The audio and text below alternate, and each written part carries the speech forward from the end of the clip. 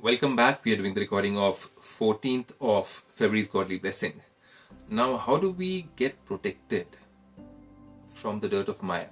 In simple ways, how will God protect us when we are about to do something which is going to be sinful?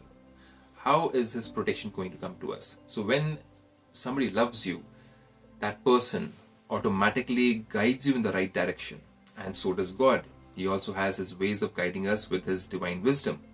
And during Kali Yuga, during the end of Kali Yuga, when all the other different religious texts and people have at some level failed to help humanity rise in its own consciousness, that means to become someone who is without lust and anger and greed and ego and attachment, when the institutions have failed, all the institutions, that's the time God has to come down and He has to give us the guidance, and He has to speak out the versions of what exactly is the right karma and let us know how to be peaceful and how to be presentable in front of Him. So let's understand from His own words, what does He have to say?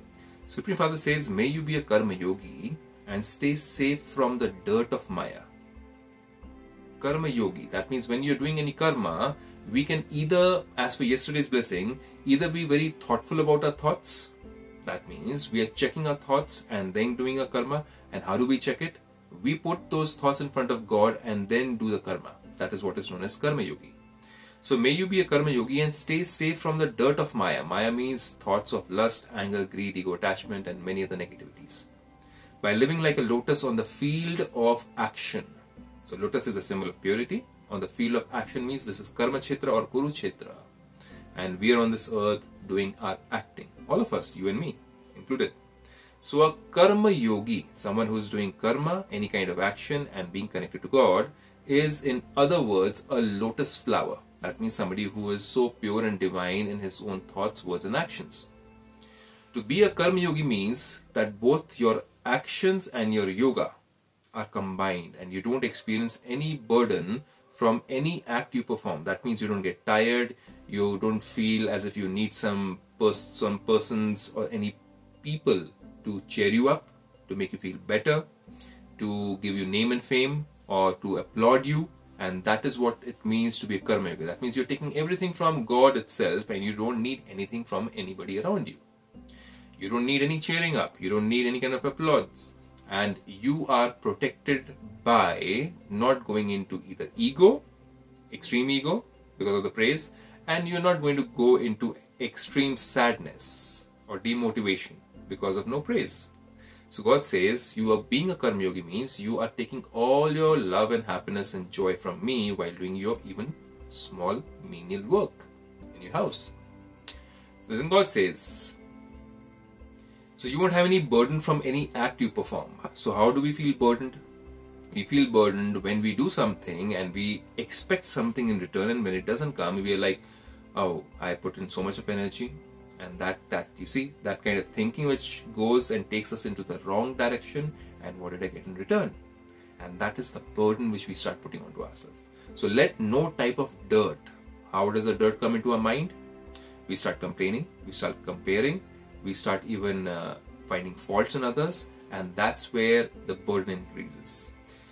No type of dirt, that is no vibration of Maya touch you. Maya takes birth when a soul has some weakness, and the way to finish weakness is to listen to the daily Murli.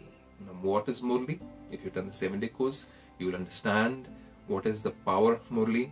It is a sweet sound of knowledge which we read out on a daily basis so as to keep our intellect in the right direction for that day and to be careful about what can happen to us in that particular day.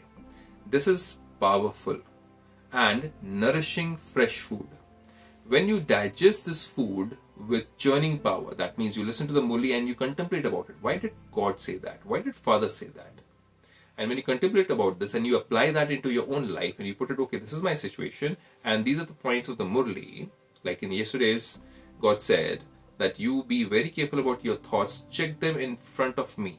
Put them in front of me and offer them in front of me and check them whether those thoughts are divine, pure or not. And then only you take forward all those thoughts into your words and your actions so that they are very powerful actions. So same thing you can do by churning the knowledge which you receive on a daily basis in the Brahmakumaris centers Murlis. Even though you can receive them online, it is always better to actually go to the center, sit in that atmosphere of powerful vibration so that you can absorb the Murli faster as compared to just reading it in your home, where your vibrations might not be conducive for you to learn something. So this is powerful and nourishing fresh food. For who? The soul. When you digest this food with churning power, you will stay safe from Maya's dirt. That means you'll be protected from taking any wrong action or having any form of negative impurity in your thoughts for a situation, for a person.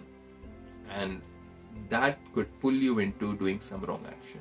So this is the way of God protecting us and helping us to become someone who's pure and divine in our actions and our thoughts by remaining a karma yogi. That means I, the soul, am connected to the Supreme Soul while doing any action. So the right thoughts, the right words, and the right actions are done each moment. And I don't disturb anybody and nobody gets disturbed by me. And I am not disturbed by anybody else also. So I am a powerful being. So how do you do this is what you learn in Brahmakumaris on a daily basis. With this complete wisdom, Om Shanti.